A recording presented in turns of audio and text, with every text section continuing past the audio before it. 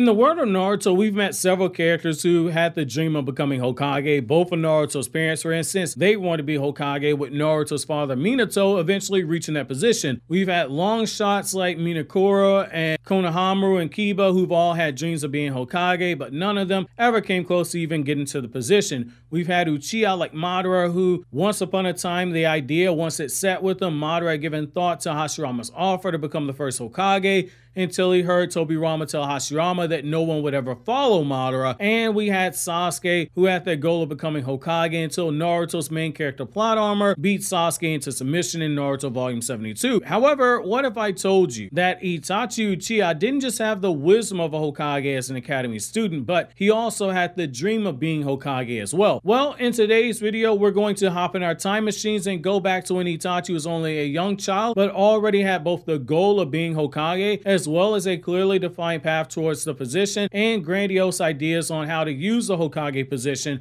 to change the ninja world itself. So the information is going to be coming to us from the Itachi Shinden Daylight story, which covers Itachi's childhood up until the moment that Itachi's recruited into the Anbu Black Ops. In the scene I'm going to share with you guys, Sasuke has just been born, and after seeing his younger brother at home for the very first time, Itachi's sense of protection for his younger brother causes him to go out onto the training grounds and begin training immediately intensely. Shuriken Jutsu, Taijutsu, meditation, Itachi throws himself into all aspects of his training, performing jutsu at the age of 5 better than some grown adults are able to do. Each time Itachi closed his eyes, the images from the day that his father took him onto the battlefield, they flood his mind. The dead bodies that were on the ground, the men that were taking their last breaths, and the anger that it caused Itachi, it fuels Itachi during his training, because it's now dawned upon him that it isn't just he who's going to be expected to face such a reality, but his newborn brother will one day be expected to be a ninja on the battlefield as well. This leads to Itachi's goal to become the strongest ninja in the village, so powerful that he won't run into any roadblocks to be Hokage like his father did, where Fugaku's lineage as an Uchiha was used against him because of the sins of Madara, and the elders in Danzo privately acknowledging that Fugaku was a generational talent like Minato, but keeping his efforts in the second and the third ninja wars sealed away, despite Fugaku having a flee on sight order like Minato, where he earned the nickname Wicked Eye Fugaku. Itachi believed that if he became so powerful his presence couldn't be denied, he'd be the only choice for Hokage when he was old enough to be considered for the role. However, what would Itachi do if he were ever to be Hokage? Well, let's take a look at what he's saying. So with the scene and the context being set, it's here I'm going to read the selected passages from the novel, then I'm going to come back to you guys with my thoughts, and it's here I'm going to begin quoting. Itachi simply refused to accept his father's conception that a ninja was someone who lived in the midst of killing. Were the ninja arts and chakra really only for fighting? Itachi was sure that they were not. If you had the greater strength, you could step in between people fighting and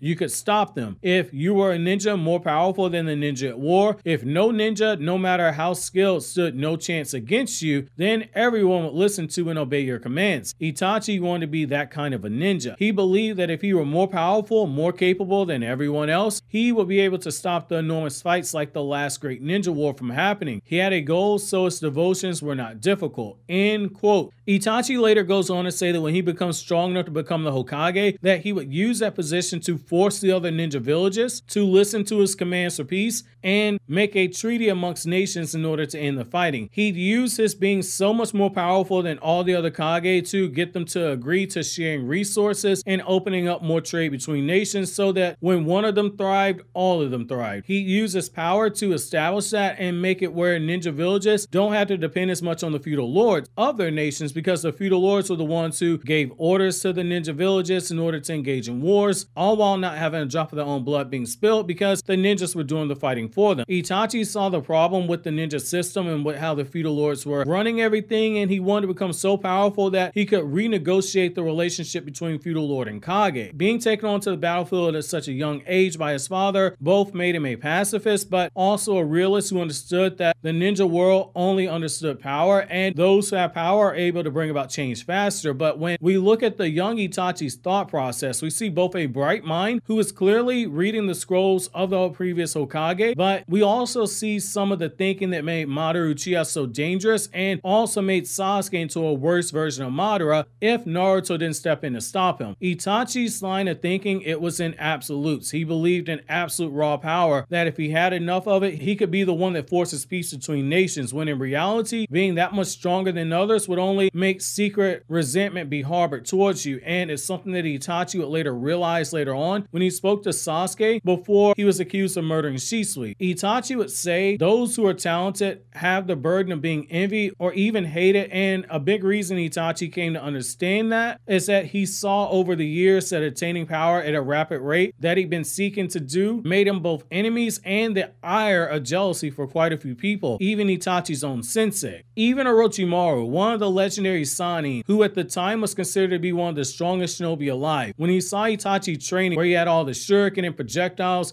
that were set to go off simultaneously while Itachi was standing on a training stand, Orochimaru said, even for someone such as himself, that this would have been a death mission, and he tried to step in order to stop Itachi during that training, and he was left in awe that Itachi survived when he cut on his sharingan. A memory that when his body was failing many years later in the timeline, just before he and Kabuto were making the final preparations to try to take Sasuke's body, Orochimaru recalled that memory when he said they missed an opportunity in getting Itachi's body. Using power in the way that Itachi intended, while he did have good intentions, it wouldn't have ended well, and it would have caused resentment to both build up within the village and outside the village itself. It's interesting to see that when Itachi went to the battlefield at such a young age, it affected him on multiple levels, and it became a driving factor that caused him to train to a point where he was training on his own even when he wasn't training with his father. Itachi wanted strength to force peace upon the ninja world, but he also realized some of what Hagoromo tried to teach the world 1,000 years ago, which is when he first started sharing chakra with people and teaching the art of ninshu. He wanted chakra to be used to connect people, but people eventually turned ninshu into ninjutsu and they used it to wage war. Itachi looked at all the things they could do with chakra, and he was already wondering if there was more that they could do with chakra to try and help the world besides using it as a weapon to kill people. The small moments like this show the complexity of Itachi as a character, but also show that for as smart and as wise as Hiruzen told us that Itachi was, due to how he was brought up by Fugaku and the ninja system itself, all that brilliance ultimately wasn't directed in the right direction, and by the time Itachi truly understood the path he has to take in order to become Hokage and lead the world towards change, by that point in time, he was already considered a rogue ninja and a member of the Akatsuki, which is absolutely ironic. He had the power and the wisdom that he finally sought, but he wasn't in position to use in the way that he wanted to. However, that's gonna be it for today's video. What kind of Hokage do you think Itachi would have been? Well, you think that over, click here to watch these other Naruto videos you see on the screen right now.